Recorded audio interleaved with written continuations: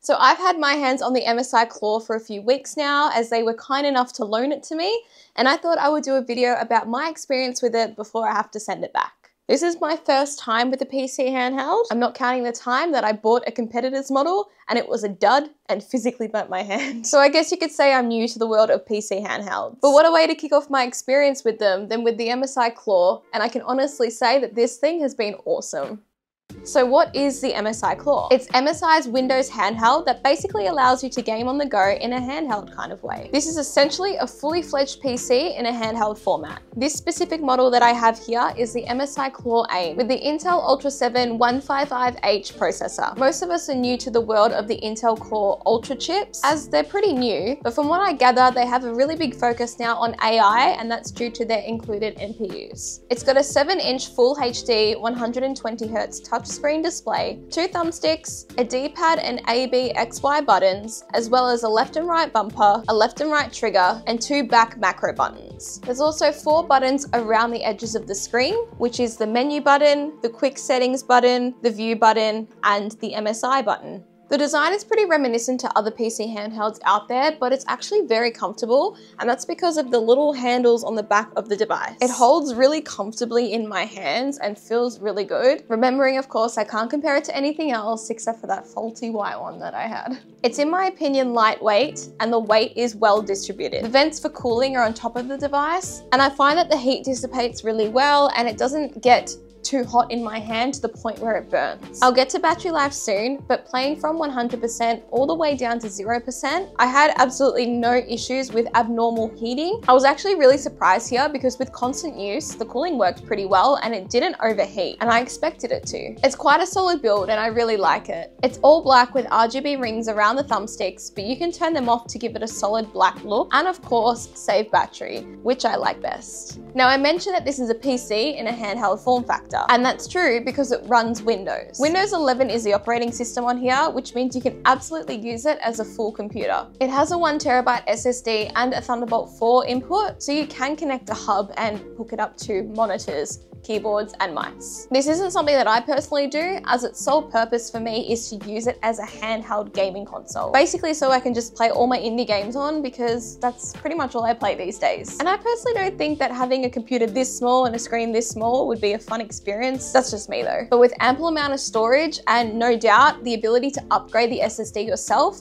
this is an epic way to play your games. So for me, the only reason why I want a PC handheld is so I can have an easier way to game. I have a PC and a gaming laptop, but this just feels like a much more convenient way for me to game, and 90% of the time I'm only playing indie games. And due to injuries, I can't sit at my desk for long hours because I get quite sore and uncomfortable, so I'm definitely more of a couch and bed gamer. This makes it the perfect companion for that. It's less bulk, and I don't need something like a laptop table between the top of my thighs and the fire-breathing laptop that I have. It gets really hot. I don't need a mouse, I don't need a keyboard, I can just pick this up and take it with me everywhere. And that again comes down to convenience. As we progress through the evolving world of gaming, handhelds are making their presence known again, which as a casual gamer, I absolutely love that. So some things I want to mention with the MSI Claw, it worked for me straight out of the box. Once I charged it, I turned it on, I was greeted with the MSI logo, and only a couple seconds later, I was straight to the Windows 11 setup screen. With that defective handheld that I had,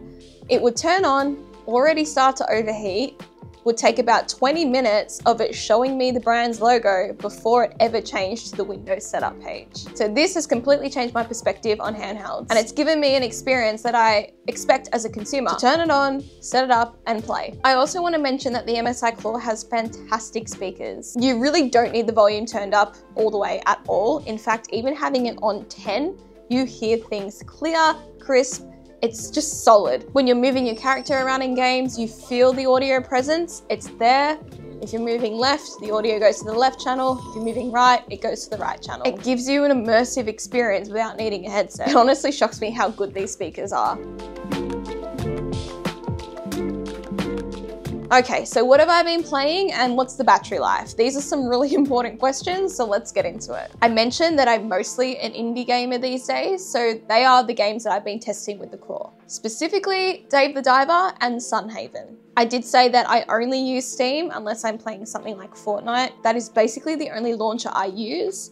So having access to the other game launchers at the press of a button, to me, is kind of useless, but it's definitely convenient to others who would use other launchers. I also played the demo of Prince of Persia: The Lost Crown, as well as Hi-Fi Rush with the Intel Xe SS graphics turned on. So with battery life, I can get around 2 to 2.5 hours of straight playtime, and that is in the MSI battery saver mode. It's definitely less than what I expected, and I'm not sure why it was so low, but it is just what it is. So let's start with Sunhaven. On April 7th, I turned it on. It was 1:57 p.m. and the battery was at 100%. This was the first time I was playing a game on it. I put it in the Windows battery saver mode and not the MSI battery saver mode. I stopped playing at 2:48 p.m. and the battery life was at 55%. And I turned the console off when I was done. So in almost an hour, it dropped to almost halfway. I played Sunhaven on the highest settings possible, which allowed me 1080p at 120 Hz. I was averaging around 60 to 70 frames with the occasional stuttering and lag, but it wasn't bad. I turned it on again at 7:05 p.m. and the battery was at 54%. I continued Sunhaven with no breaks and I stopped at 8:15 p.m. That is when it ran completely flat. So from that testing period, I got roughly 2 hours with the Claw. This was the first time, like I said, that I was playing a game since I set it up. So could this be a case of the battery life not being used to me yet?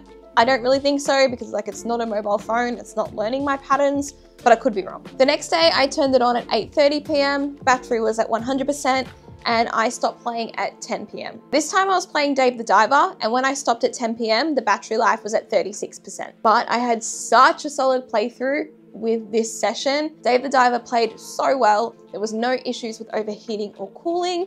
It stayed really, really cool while I played, and you could feel a little bit of heat like you would normally with any electronic, but it wasn't overheating to the point where I couldn't touch it or hold it anymore. You could really feel the fans working to blow that air out. I had no noticeable frame drops at all, and the whole session was just really, really good. And this was being played in MSI's battery saver preset too, not Windows. So I can't speak to other handhelds out there, obviously, I've said that, but battery life seems to be a little bit of a problem with Windows handhelds. And it seems to me that Windows is kind of the bottleneck. Too much power is being drawn in the background. And don't get me wrong, these processors, how high they are, it's incredible. It's great to have so much power, but I think for the kind of gamer that I am, I don't really need that high power in a handheld. I would much rather a lower spec with better battery life. The games I play really don't push the device to its extreme. I'd imagine playing AAA games like Elden Ring or Baldur's Gate 3 would give you a much different result, and you'd need a little bit more power for that. But from my experience with what I tend to play, it's a little bit frustrating not having as long of a battery life as I thought I was going to get. Honestly, I kind of thought it'd be about 3 to 4 hours, maybe at a maximum, but it wasn't. Granted, on normal days, I'm not going to be sitting there playing for hours on end, and I won't be playing from 100% to 0%. But if I'm traveling or want to take this with me, I would like a little bit longer of a battery life, so I'm not sitting in the airport with a dead handheld. I know we can't forget that this is a fully fledged PC in a handheld form factor, and that is an amazing point. The fact that you've got all that in this is awesome, but I just don't think that for me and the kind of gamer that I am, it's not really needed, but I still see all the value in it being that way. So I personally feel that the Intel Core Ultra 7 processor is probably not needed for me. In fact, I probably only need the Ultra 5. But again, the Ultra processors are so new, they're new to me, they're new to a lot of people, so it would be interesting to see if there'd be a variance in battery life between the two models. But given the games that I did play, including Hi-Fi Rush with the Intel Xe SS graphics, it was honestly phenomenal. Looking at what I was playing and seeing how smoothly it ran was just insane. I'm so glad that I finally got an experience to use a handheld that works for me and gave me a lot of fun. Also, I don't know why I haven't played Hi-Fi Rush sooner. That game is so much fun. It's so colorful, so vibrant. The way the art style is drawn is beautiful, and the fact that it is a rhythm game just makes it even more fun. I recommend it. I want to thank MSI for sending over the Claw for me to check out. My time with it has been so much fun, and I'm glad that I could bring my honest experience to my viewers. I'll leave some links below in the description of where you can purchase your own. If you are in Australia, you can pick these up from JB Hi-Fi. There are 2 different models with the Ultra 7 processor and the Ultra 5 processor. Thank you so much for watching, and please hit that subscribe button if you haven't already, and I'll see you in the next video.